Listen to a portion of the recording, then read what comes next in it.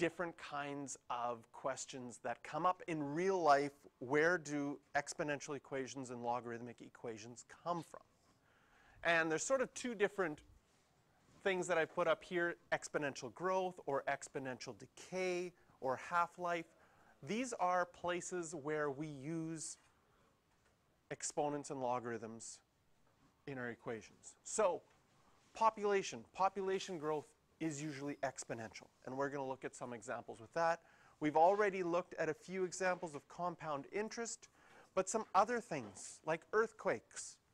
When you have an earthquake of, you know what they say, it's a 7.2. And then someone else has an earthquake and it's an 8.2. How are those similar? Well, 8.2 is bigger than 7.2. Wonderful. But how much bigger? How do they measure that? It's on an exponential scale. So when you go from a 7.2 to an 8.2, the 8.2 is 10 times more intense than the 7.2. And a 7.2 is 10 times more intense than a 6.2. So when someone has an 8.2 earthquake, another person has a 6.2 earthquake, there's like, oh, you guys are only two higher. That's 100 times more intense. So it goes up a lot. So we use exponential and logarithmic scales when things go up a lot, when you're trying to compare things that have a big difference between the smallest thing you need to look at and the largest thing you need to look at. So something like sound, decibels. Decibels work on an exponential scale as well. Going up by 10 decibels is 10 times the amount rather than just up by 10. And then exponential decay, that's looking at radioactive substances or the amount of drug in your body. Your body gets rid of drugs, some drugs. So for example, let's say you take a Tylenol and then 4 hours later you still have your headache and it says on the bottle you can take 2 pills every 4 hours. Well, why does that happen? Well, your body gets rid of some of the Tylenol in those 4 hours. It might be that it gets rid of half of it. So if you take 1,000 milligrams, 4 hours later you still have your headache, you take 2 more pills, and you take another 1,000, your body got rid of half of the drug, but you still have 500 milligrams of Tylenol in your body. You take 2 more drugs, now you have 1,500 in your body. 4 hours later, your body gets rid of half of it. You now have 750 in your body, and you take 2 more pills, and now you get to a higher amount. And so we'll look at, well, what does that mean? And because of that half-life of drugs in your body, they can do things like test for steroids in the Olympics, because your body is getting rid of the drug, but there'll still be a percentage of it left as it gets rid of it. So we're going to do a bunch of questions using these modeling. We're going to start with our compound interest formula, which you've seen before. I think we had different letters the last time we saw it. But again, anytime you get a question on your exam, a formula will be given to you. You don't know what letters. They could change all the letters up, but they'll explain what each of the letters stand for. So here we've got our compound interest formula. This is going to be fairly straightforward at the beginning. Determine the final value of $500 after 10 years if it's invested at a rate of 2.25% and compounded monthly. So what I want you to do, because this is the thing that's going to happen to you on an exam, you're given a new formula. The things are explained to you, and you have to be able to take those things and put them into the formula. Got one? So that's your job. I give you a 30-second head start to put this information into the formula.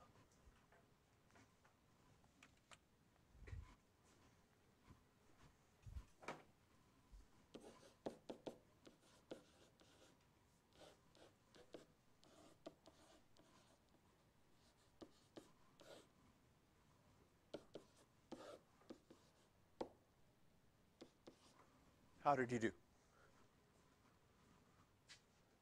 Yes. Yeah.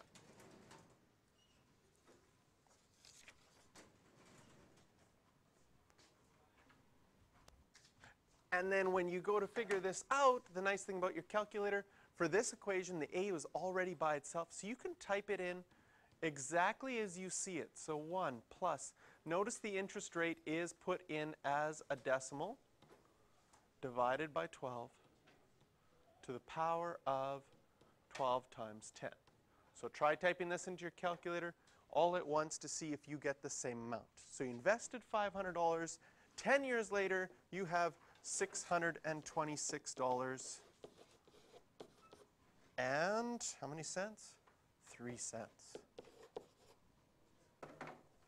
Nice. Easy question. Didn't have to worry about. Can I borrow those calculators on put it in all accounts? Again, this one was easy because you could just plug everything in. What are we going to be using our logs and our skills for? Well, notice that this question has, or this formula has exponents. And some of the things that you're going to be asked to solve for are solving for the time, and time is in the exponent. So that's coming up. Here's another one to calculate the final value. This one is straightforward. We're going to skip this one. You can do it later on your own. But here we've got one that says calculate the time it's going to take to double. So again, we need to put everything in. And it says we've got a $30 investment, so that's our principal. It's going to double, so this is going to be 60. 1 plus interest rate of 7% compounded monthly, and we don't know t.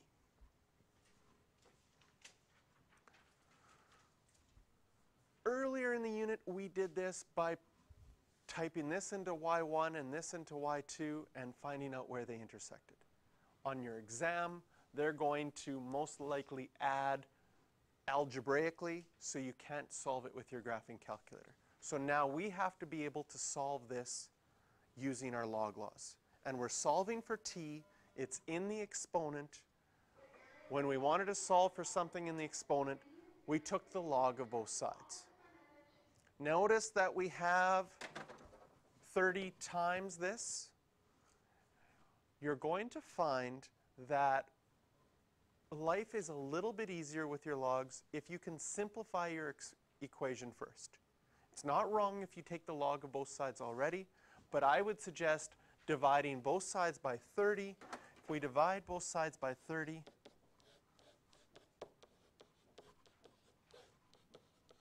this equation just becomes 2 equals. And there's something fascinating about this. Okay? For example, what's fascinating about this is if I had 300 and I doubled it to 600, can you see that I would get the same equation after I divide by 300? Or if I had $3,000 and doubled it to $6,000, when I divide, I will get 2 because it's doubling. If I said this was 3 cents, 30 cents that I invested, and I wanted to know when I would get 60 cents, I could divide both sides and you'll get 2. And because no matter what values you have here, 30 million, 60 million, when it simplifies, you'll always get that 2. And what's powerful about this is with compound interest, it will take the same amount of time for something to double no matter what value you have. Which is crazy.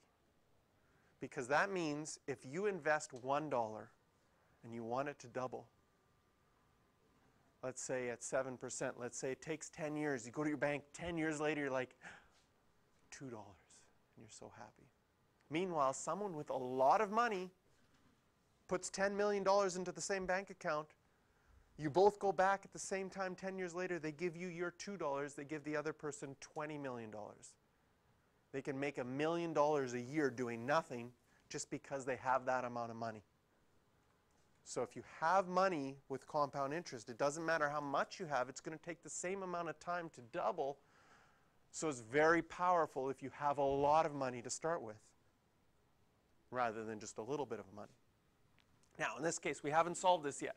We need to solve for t. T is in the exponent. So we're going to take the log or natural log of both sides. once we take the log of both sides, our log law says since this 12t is the exponent to the whole thing, we could bring that in front.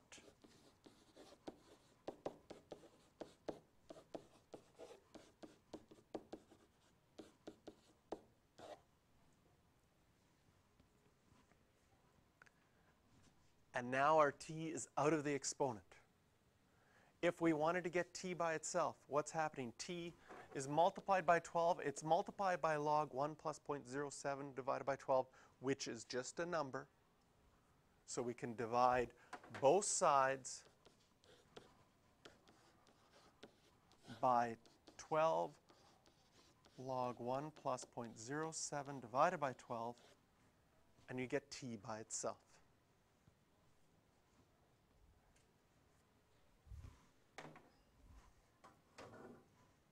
And I'm going to teach you a shortcut to look at this number and estimate it in your head.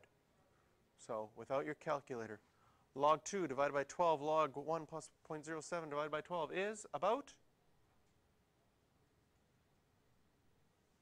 No? Okay, no, the mental math doesn't work here very well. Okay, well, I'm going to say I think it's going to be around 10. Let's see how close we are. So again, use your fraction button if you have it. On the top of our fraction, we have log of 2.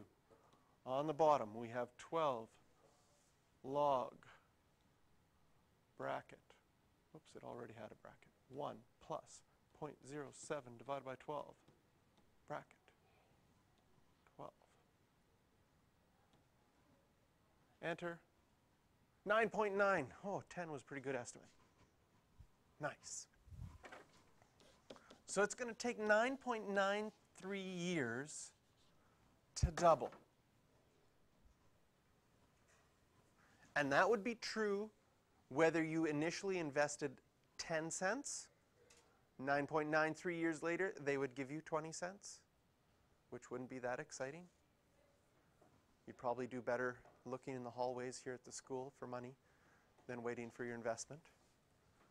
Or if you had $10 million, 9.93 years later, you have $20 million.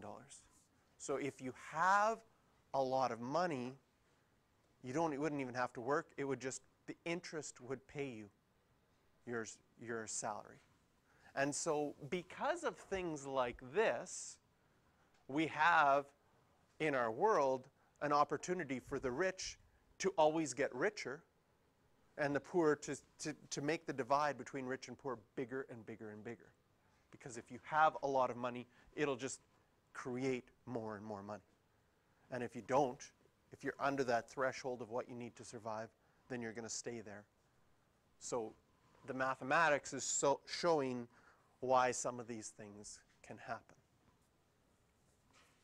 Okay, how did I estimate this to be 10? I am going to introduce you to something called the rule of 70, and sometimes it's called the rule of 72. It just depends on what makes your math easier to do mental math. The rule of 70 or the rule of 72 is an estimate for how long it's going to take something to double. All you do is your time is going to be 70 divided by your interest rate, not as a decimal. So when I had 7% interest, what's 70 divided by 7? 10.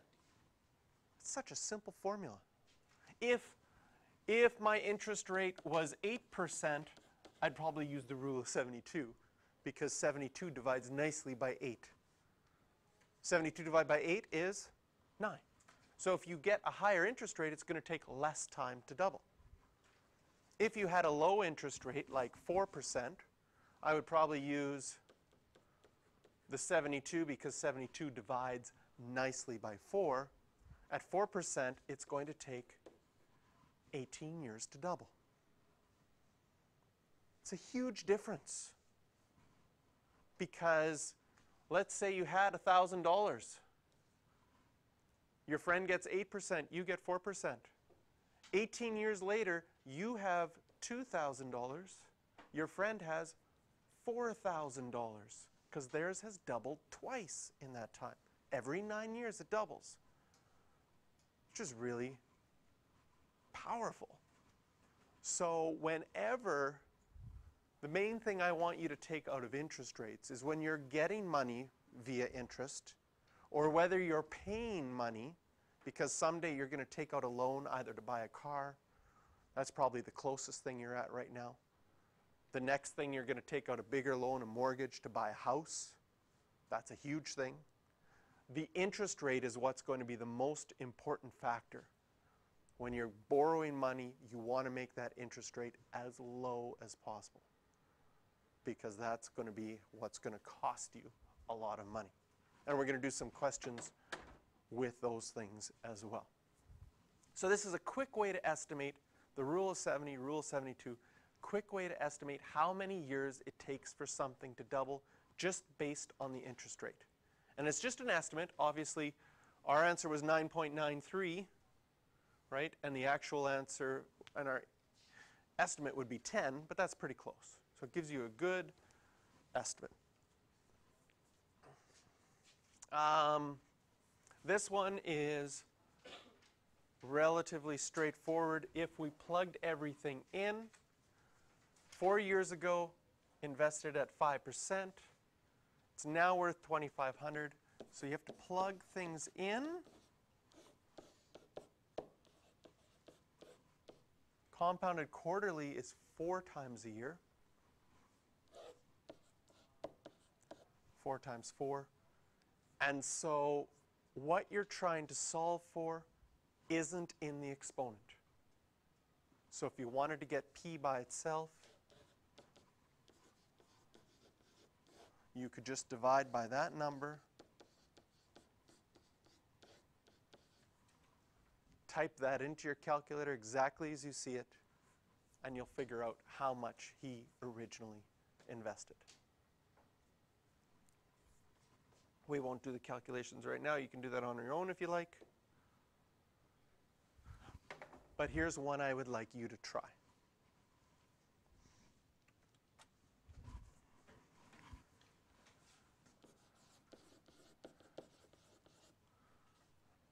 And I'm going to do this in 2 different ways, because coming around and checking things, I noticed 2 different solutions. So I'll do one solution in green and one solution in blue. I'll split it up with a black line here. The green solution, if you decided to divide both sides by 200 to begin with, you would get 5 over 2 or 2.5. This is the green solution. There we go. 2.5 equals 1 plus 0.03 divided by 4 to the 4t. Now if I take the log or natural log of both sides, because that exponent of 4t is to the entire thing, you can bring it out in front using your log law.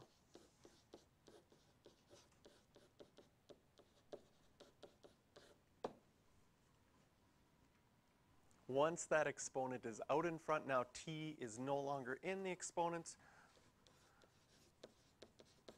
you can divide both sides by 4 and log 1 plus 0.03 divided by 4. That'll equal t. Going to your calculator, using your fraction button, we have log of 2.5 divided by 4 log 1 plus 0.03 divided by 4. And we get t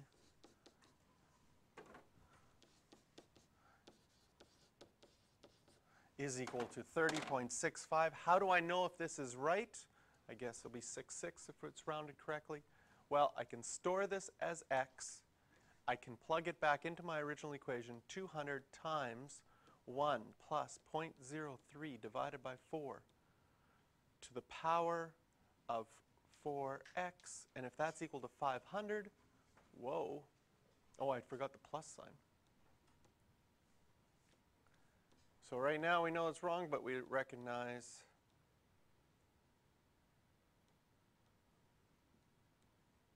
that I forgot a plus sign in there. And if it's equal to 500, we know we've done it right. Okay, so 30.66 is the correct answer.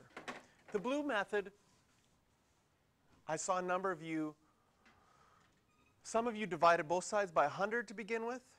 Some of you took the log right away. I'm going to just take the log right away because they're both the same. When you take the log right away, whether this is a 5 and a 2 or a 500 and a 200,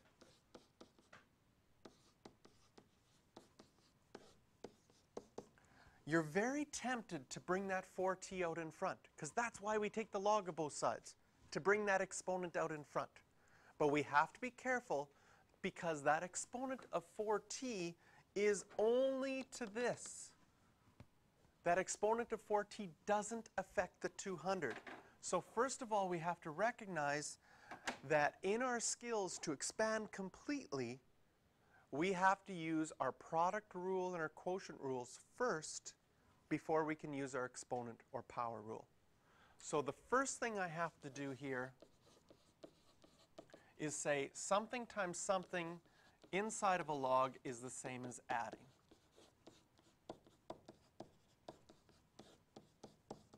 And now that exponent of 4t is an exponent to the entire thing that's inside the log. So now I would be able to bring that 4t out in front. So if you had the 5 and the 2, as some of you did, you would just have log 5 and log 2.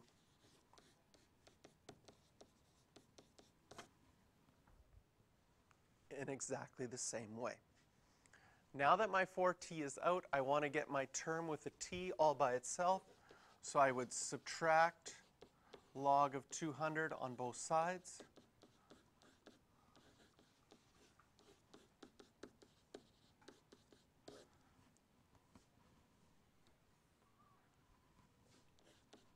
And now to get t all by itself, I could divide by the 4 and the log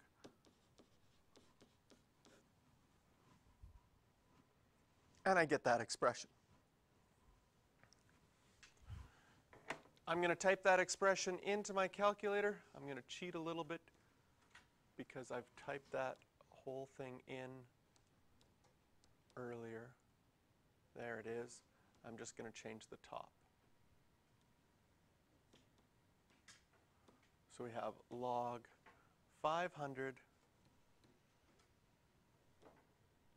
minus log 200. We're going to see, do we get the same 30.657? And we do. So there's two ways of going about this. Notice simplifying earlier in the green method by dividing both sides right away by that 200. Whenever I have a coefficient there, my writing is a lot less logs because I don't have to use that product rule. Taking the log right away still is the right method, but you're going to have to remember that when you have a product, you have to add first before you can bring that exponent out in front. It means you're writing a lot more logs, but you do get the same answer in the end. So it's your choice on what you want to do, and sometimes you don't even choose, you just do something and then you have to work with it. But if you do simplify early, your life is a little bit easier. Okay, here's another one. Again, get you to do it on your own and show me when you've got it right. Now, the whole purpose of me saying earlier that big speech about 10 cents to 20 cents or 10 million to 20 million was sometimes on a final exam they'll give you a question like this. Calculate the time it'll take to triple, and you feel like when you're putting in the values, you don't know how much money you had. You don't know how much it's going to be equal. We do know that the interest rate is 5%, it's compounded monthly, and we want to solve for t. So initially, there's a problem. There's three things that we don't know in this question, and you can't solve an equation when there's three things that you don't know. So a couple of things that I saw from you guys. I saw some of you choose an arbitrary value, like 10 here, and tripled would be 30. And that works every single time. And it doesn't matter what numbers you pick. So I saw 10 and 30, I saw 20 and 60, I saw 1 and 3. No matter which one you do, it'll work out. I also saw people put x and 3x. That'll also work. But no matter what values you put in there, when you do this simplification by dividing both sides, so let's say we did 10 and 30, and I divide both sides by 10, I'm going to get 3 equals 1 plus 1.05 divided by 12 to the 12t. And I'll get that 3 no matter what. So you could just start with that 3. Yeah, that's fine, because that's sort of like starting with a 1 and a 3. If you started with the x and the 3x, it's a little bit tougher to say I have to divide both sides by x. But it still works. We still get the 3 equals. So do you notice when things double, it's always 2 equals? When things triple, it would be 3 equals. If you'd like to find out how much time it would take to quadruple, it's 4 equals. What would be 7 times? Septuple?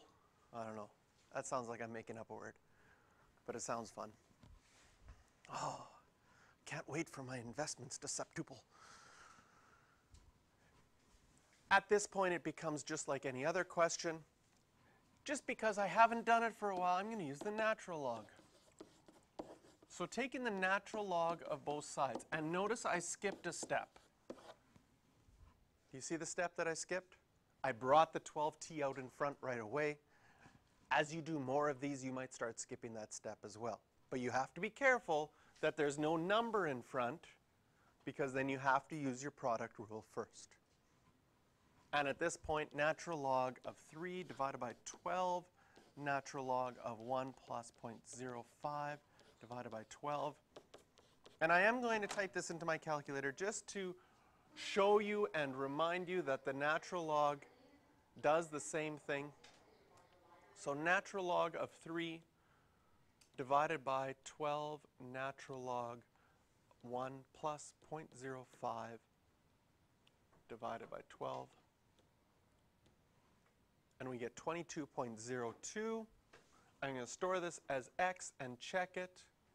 If I take 1 plus 0.05 divided by 12, divided by 12, to the power of 12x, it should equal 3. And it does. Nice. So these are compound interest formulas. You could be given any formula. So here are some new formulas that we'll look at. This is an interesting formula. It's a formula for continuous growth. It's often a formula that's used for populations, but since we just did interest formulas, we're going to start with that. How does the interest formula look like if instead of compounding monthly, which they pay you your interest every month, let's say they compounded it daily. So now you go to your bank account and each day it increases a little bit. And each day you get to make interest on the previous day's interest. So that's even better for you. Well, what happens if they, instead of deciding to compound it every day, they said, for you special today, we're going to compound it every hour. So you could be checking your bank account every hour, and every hour they give you a little tiny bit more. Okay? How many hours are there in a year? Lots. But, okay, there's 365 days in the year. You times that by 24, and 8,760. Okay? So let's just do a thought experiment and say, let's give you guys a really good interest rate, 10%. Let's say you have $1,000. So at 10% in a whole year, they owe you how much money? Mental math. This one you should do. What's 10% of 1,000? $100. So in a whole year, you would get $100. How much of that $100 would you be eligible for in 1 hour? Well, you take your 100 and divide it by 8,760, because that's how many hours there are in a year, and you go and you check your bank account, and they have added 1.1 cents. So you're like, I just invested $1,000. 1 hour later, I have $1,000 and 1.1 cents. And the next hour, they will give you another 1.1 cents on the $1,000, and then they'll also calculate how much money you should get on that 1.1 cents. Do you want to know? Yeah, you do. Okay? They will give you an extra decimal 0.00001 cent extra the next hour. And you can dance in the hallways because you're going to be so rich. So even though the compound periods increase, the amount that you get is less because they have to divide that amount by how many compound periods there are. So now the bank says, we've got a special for you. Instead of every hour, we're going to give you it every second. And then someone says, no, we're just going to do it continuously. We're just going to always add money to your account all the time. Well, what would happen? How much is that going to increase? What happens to the formula? The crazy thing about the formula is that fancy number E shows up, which is kind of fun. That E is 2.7 in this formula. The P, the R, the T, and the A are all parts of, final amount, principal, interest rate, and time, but E is the number E. So it's kind of cool that your compound interest formula becomes a formula that uses the letter E. I call it the PERT formula. It's just sort of what it looks like. And now we're going to find out, well, what would happen? We're going to do part B first. Continuous growth for money. You have 5.5% interest, one bank, you're the banker, and you could get interest compounded quarterly, or you could have your bank account increasing all the time continuously. So first of all, we're going to do B. We're going to find out what this is. Exciting, because we're going to be making so much money. How much money do we get if we had $2,000? Compounded quarterly, 1 plus 0.055 compounded quarterly. And we're keeping it in there for 10 years. So we can just quickly type this into our calculator. No logs necessary because everything is in numbers on this side. To the power of 40, 4 times 10, $3,287.23. Oh, 5.5%. I forgot the 0.5%. You know how to use the insert button on your calculator when you do something like that? No? So I want to put a 5 in there, but if I push 5 right now, it just types over top. But if you go second insert, you can insert a number that you forgot. 3453.54.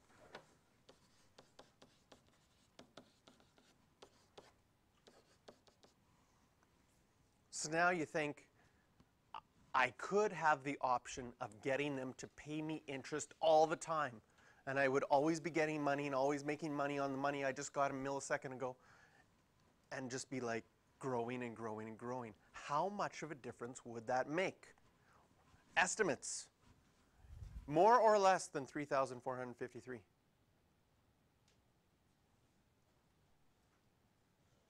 It's going to be more, right?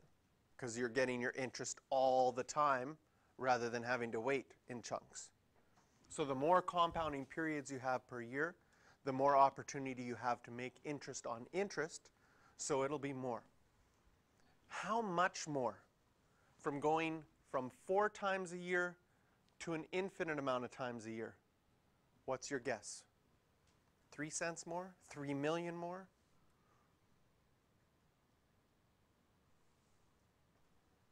Lots? Little? Okay? I mean, we're going from 4 to infinite. That's a big increase. Would you agree? Have you ever gone from 4 to infinite on anything before? No. So this is crazy. So we're making a huge amount of increases in our compound interest. How many times it is? Question is, how much more money will that be? Well, we have to use our PERT formula. So our amount we want to figure out, we originally started with 2,000 E. The interest rate is 0.055. Our time is 10. Okay, are you guys prepared for disappointment? You ready? I mean, you probably usually, do you usually come to math class being prepared to be disappointed? Is that what happens? A little bit? It's like, oh, math. Oh. Anyways, okay, so today you officially can be disappointed. Let's plug this into our formula. 2,000 E to the power 0.055 times 10. 10 years later, from going from 4 to infinite, you will make almost $13 more. You should have been expecting a lot more, right? Because you went from 4 to infinite. And now we only get 3466.51.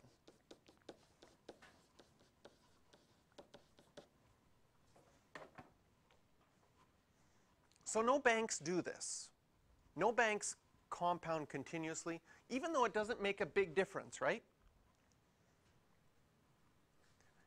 People don't understand that big difference, that in the end, the money part in 10 years really doesn't make that much of a difference. Really, $13, I mean, it's more, sure.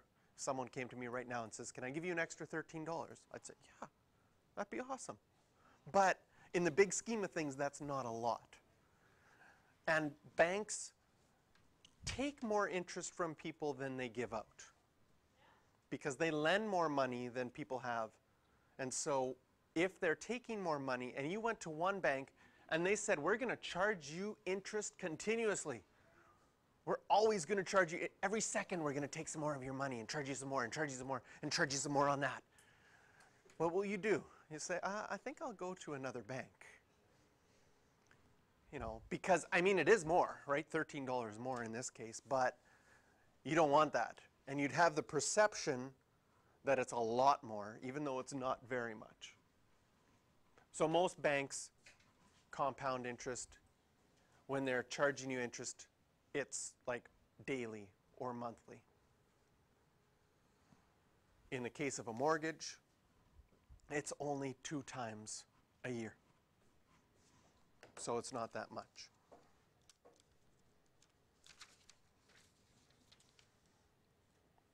Okay, I am going to skip this one. It's not that bad. But we're going to do this one. I'll give you a head start. You're using the compound, you're using the PERT formula because it's the key word in my questions to use the PERT formula are the word continuously. The PERT formula used to be on your formula sheet. Now it's not. So if they got you to use the PERT formula, they would give it to you. So you wouldn't have to be able to recognize, like in the past, you'd have to recognize that since it said continuously, I need to use this formula. But now they would give you that formula. So I'll give it to you right now. And because it has the number E in it, and you're solving for time, how long will it take? Questions that have E in it, when you take the log of both sides, it actually is nicer to take the natural log of both sides because the base of natural log is E. So I want you to solve this one. I want you to use natural logs. And I'll put up the answer in a bit.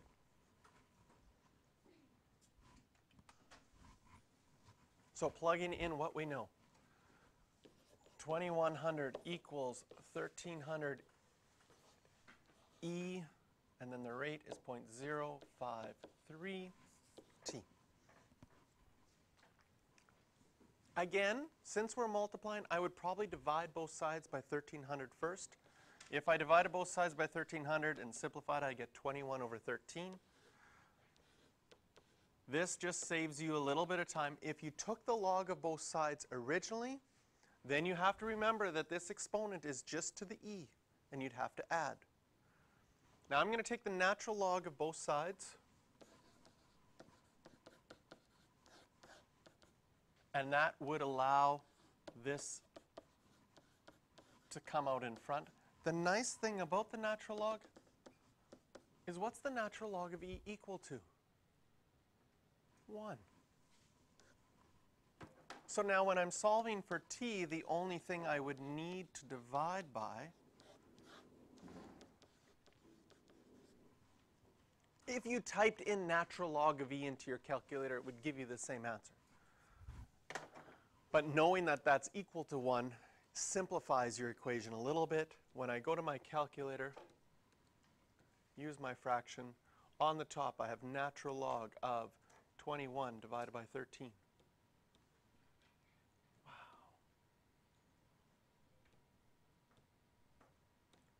And on the bottom, 0.053. 9.05 as an answer. I'm going to check. I'm going to store that as x. I'm going to plug back into my original equation, 1300 e to the power 0.053x. Does it equal 2100?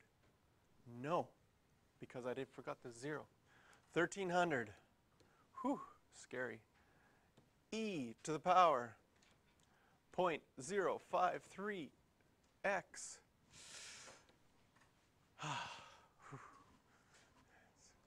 Bad to get it wrong once.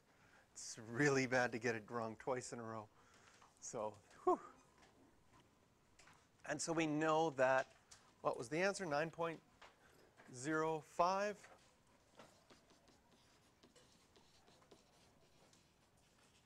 That's how long it'll take. So that's where we're going to end for today.